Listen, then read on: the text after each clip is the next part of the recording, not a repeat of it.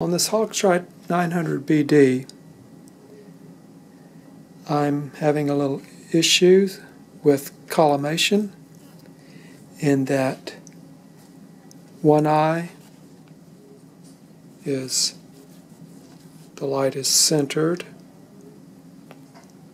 on the right eye, but on the left eye it's not. It's not centered. And when I turn this side, the light moves. And it's not supposed to do that. It's supposed to stay in one place as I move on the pivot. So we're going to try to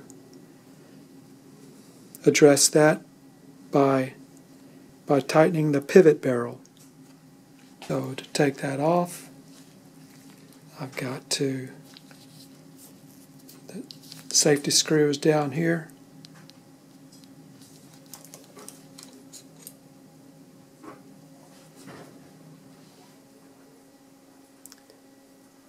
That's a safety screw.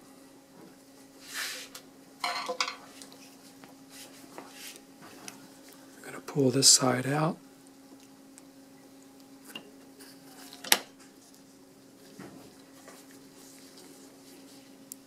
And probably what our issue is that this space in this barrel is not even. Perhaps when it was being shipped or something, it might have fallen and put pressure up against the eyepiece and bent these gaps, closed or open.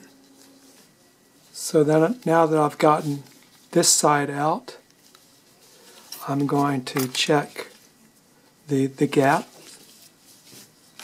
of this pivot barrel with some razor blades.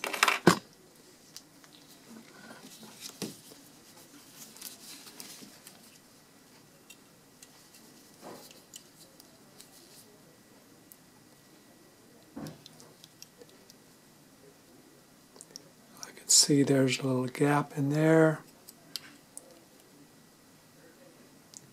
This one is a little tighter.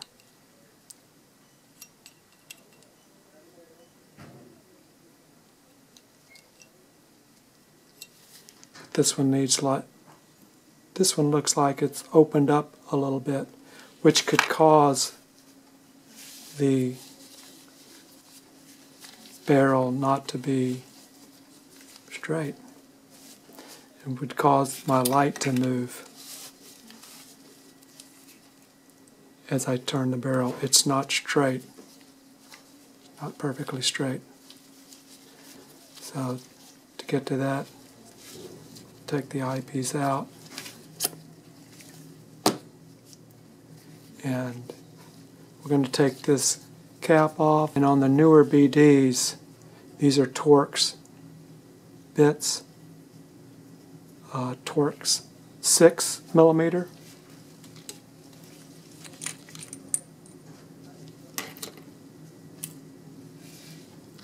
I left the screws in there, but there they are. The reason I'm taking this off is because I want a flat surface. I'm going to be using a C-clamp to put pressure on that. So I need a flat surface. I don't need to take these off because I've already done that before, and the prisms are glued in. They can't be adjusted. So I'm thinking that the issue is going to be with this. So what I'm going to do, I've got a 3-inch C-clamp.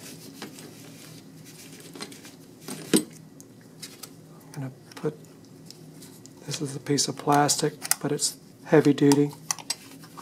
And I'm going to put my C-clamp right on this edge, because this is what I want to do. I want to close this gap a little bit.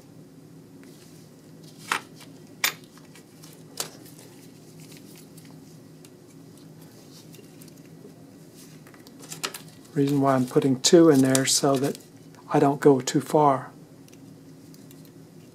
I've got 2 blades.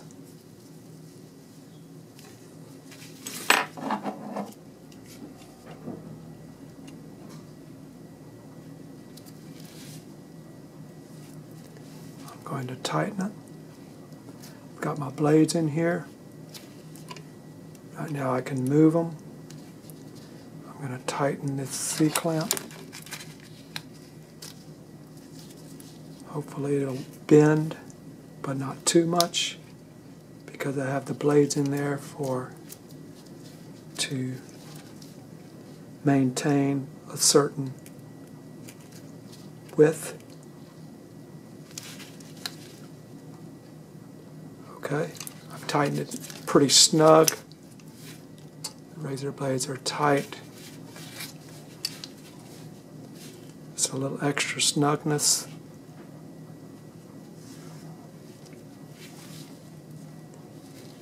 And hopefully that might have been enough. Got this protected. Now I'm going to release.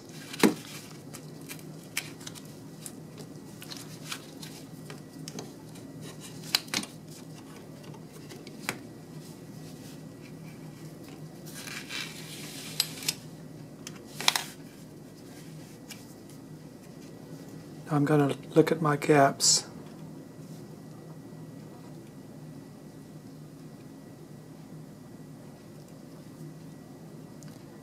Yep, that's better. So I'm going to put this back in the slit lamp after I put this cap back on, put everything back together, and then rotate.